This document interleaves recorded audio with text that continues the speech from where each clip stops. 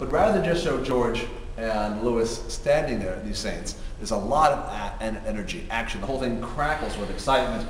And there's an extraordinary thing where the princess that George has saved from the dragon is riding the dragon in a kind of suggestive way. And he's painted, and in fact, and this is not my observation, someone at the time said, you know, this is not seemly. It should not be in a painting where the princess rides a dragon like this. And so you can see that this is an important thing to emphasize. At one time, this was contemporary art, right? This is not, it wasn't originally Old Master. And the art was challenging, threatening, experimental, and that's a very important thing. What this exhibition is trying to do is really bring back some of that excitement when this was cutting edge, and like, wow, can you believe what Titian just did? Or look at Tintoretto, he's gone a little far this time, and that's part of the bit. But it's not just far in terms of this kind of extraordinary composition, but really in terms of the way the paint is applied, and it's just amazing. Those of you in the back, make sure you come a little closer later on, but look.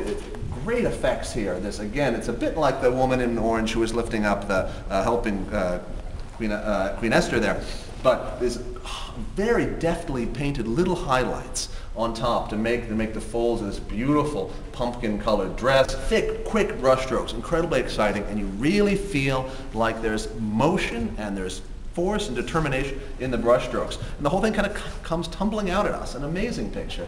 And poor St. Alvise, St. Louis, he sort of pulls up his skirt in revulsion at this. I mean, there's so much going on in this picture. I mean, it's a real challenge, first to these poor bankers, and this was a really new thing, but also that he's challenging other painters. Look at the beautiful effect of the foreshortened arm, her arm coming right out towards us, and then the real tour de force. If you've not seen this, notice up here is the princess is gazing at her own reflection in a mirror, and I mean, Tintoretto is pushing all the buttons here. I mean, it was not a well-paid commission particularly, but in a prestigious place, and he really wanted to make his mark. Enormous Tintoretto that's normally in the storeroom of the Accademia in Venice, which is the greatest group of Tintorettos in the world. And I remember I was part of the curatorial team in 2007 at the very big exhibition of Tintoretto in the Prado Museum in Madrid. That was the first real Tintoretto exhibition in 70 years.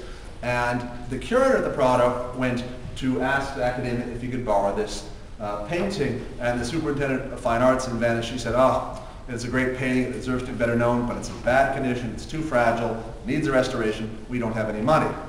I filed that thought away. And 2 years later, when I went to work on this exhibition, because one of the things I want to do is not just have the same paintings that we've all seen before. Even something in Hartford, had to put it on a ceiling, do something new. But also you want to bring some things into circulation that are almost unknown. And this is one of them. It's black and white photographs and books, but that's about it. And I went back and I said, I'd really like to borrow this painting because we're going to set up a whole room like a 16th century Venetian church, compare these various altarpieces. And she said, well, it's too fragile, it needs a restoration, we don't have any money. And I said, what happens if I can raise the money? She said, that'd be great.